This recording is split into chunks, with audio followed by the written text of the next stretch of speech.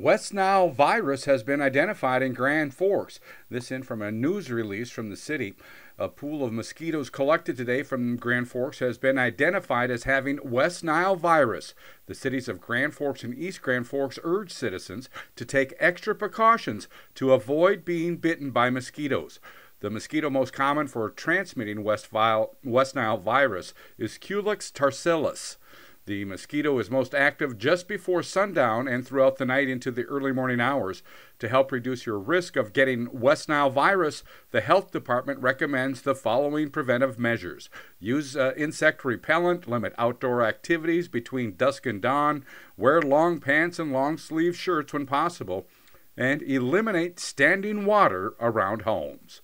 I'm Neil Carlson reporting for iNews.TV.